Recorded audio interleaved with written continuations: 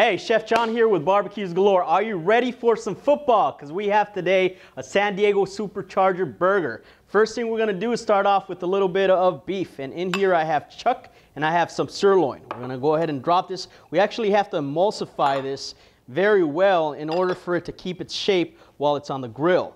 So you're going to go in there and just emulsify it or knead it with your hands and fingers there. Get dirty a little bit for at least maybe a good 45 seconds or a minute. Once you have this nicely emulsified, what you're going to go ahead and do is grab your patty. These are about 8 ounces. You're just going to roll it down here. Make a little patty. Here you're just going to roll it with your fingers, just like so. And I try to make it a little bit flatter here so it can cook a little bit more even and a little faster. One tip for you guys is never put any salt, pepper, or any seasoning in the mix itself because salt draws out moisture. If you do that, you end up drying out that burger pretty bad. So go ahead and keep that for later. So the rub we're going to be using here today is going to be the Old Bob's Hickory with Garlic by John Henry. And so we're going to go ahead and put some of this rub on here. And always know your rub. Taste your rub before you put it on. There's some rubs that are pretty salty, so you want to make sure what the salt content is before you add it. And then there's rubs that are very sugary, so you want to make sure that you might add a little bit more of that sugary rub than the salt rub if you have that going on. So we're going to rub that rub in. It's called a rub for a reason. Don't just sprinkle and run. Get in there, get your meat happy. And we're going to grab some oil. I'm going to use a little grapeseed oil because it has a higher smoke point. Go ahead and rub that in. Give it some love.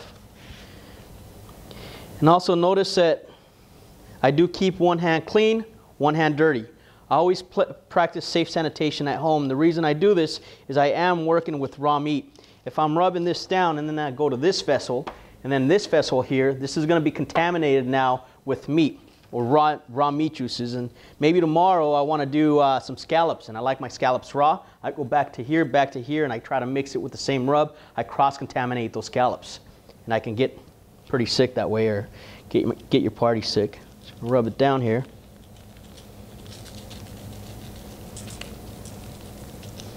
I'm gonna rub that in again right there. This is gonna help penetrate some of the pores in this burger. It's going to allow it to give you a lot more flavor this way. Oil on there. Rub that down. So here for the burger, what we're going to be doing is we're going to be smoking these jalapenos. To smoke it, we're going to grab a quick little pan like this. We're going to go ahead and grab a knife. You put the wood chips on the bottom of this pan. The top pan, you want to make sure you make a bunch of holes along the side. All the way around, if you see that, until you have all the holes in there. This is going to allow some of the smoke to penetrate these jalapenos here. Then what you want to do is grab yourself some foil. Grab this foil here, wrap this around here. If you like spicy, this dish here, this burger, does have a really nice kick. Cover this up. If you notice, this is pretty tightly wrapped around here. It has both lips, and that's exactly what you want to do. What we're going to do is put this right over the burner. And we're going to leave it on high until you get a heavy smoke. Once you see a heavy smoke, what you want to do is turn it off and leave it off for about maybe 3 to 5 minutes. Leave it covered and then take it off the heat. And then chop it up and or slice it and put it right on top of the burger. So you want to start off on your grill on high heat. Right now it's closed and covered, and I've had it preheated for about maybe 25 minutes. We're going to go ahead and open it and go ahead and turn off the center to about a medium heat. Keep the right and the left on high. Grab your burgers, put them directly on that grill, just like so.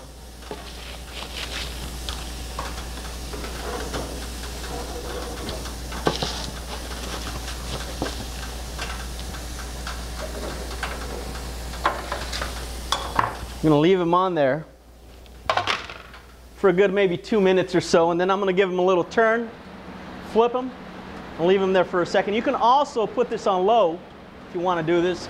Cover it up and leave it like that for about 2 minutes. Go back over there, give it a little turn, and then flip it over after another 2 minutes. So total time like that, it's going to be about 5 minutes or so. All right, so once you see that heavy smoke just like that, you're going to go ahead and turn off that heat and leave it just like that on off for at least 3 to 5 minutes or so. Then you're going to uncover it, let them cool off, and they're ready to be chopped or sliced. So after about maybe 6 minutes or so, you're going to go ahead and grab your burger, flip it over to the other side here.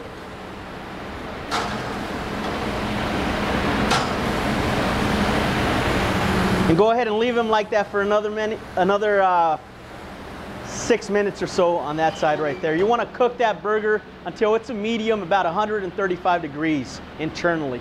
So after about 5 minutes or so of smoking, you're going to go ahead and uncover these. The smell is just beautiful right now. I'm actually using some mesquite wood in here on the bottom of this pan. You can smell the jalapenos, the spiciness and the smokiness of them.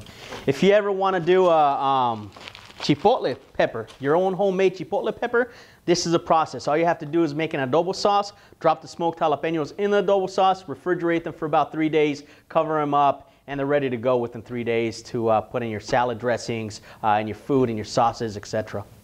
While your burgers are resting for about 5 to 8 minutes or so, you're going to go ahead and grab your tomatoes, and we're going to go ahead and put some Mojave garlic pepper on these beefsteak tomatoes. If you notice, I do cut them pretty thick, and the reason is we're going over straight high heat. We're going to put it on that direct sear station of the Grand Turbo just to caramelize it really quick on the outside. We want the inside to have a little crunch or texture still.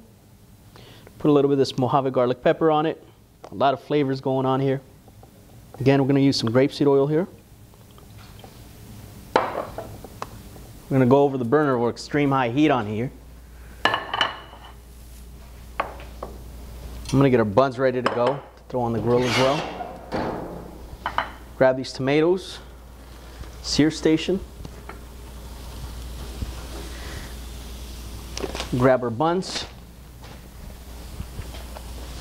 Just kind of warm up our buns here, toast them a little bit.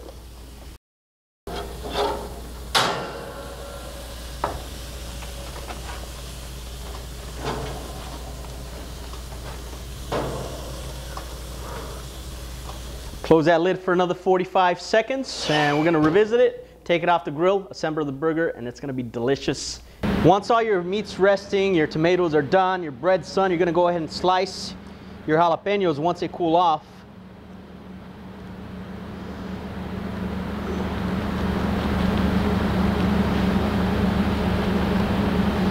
And I'll take all of these seeds out here. So that's what's going to make it extremely spicy. Now, if you like the spice in it, you can always keep the seeds in there. However, I don't like it too spicy. I can't handle that type of spice. It's a little too much for me sometimes.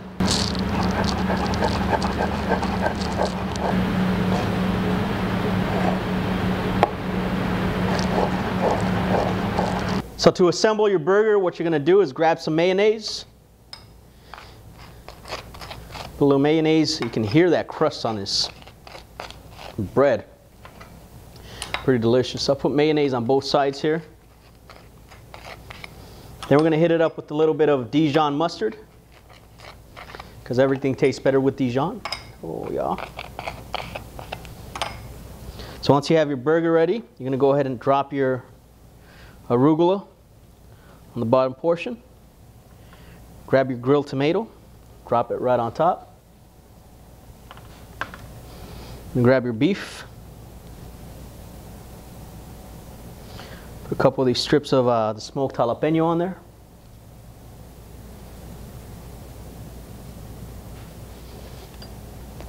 Hit it up with a little bit of the blue cheese, crumbles. I'm going to top it off with a little bit of bacon.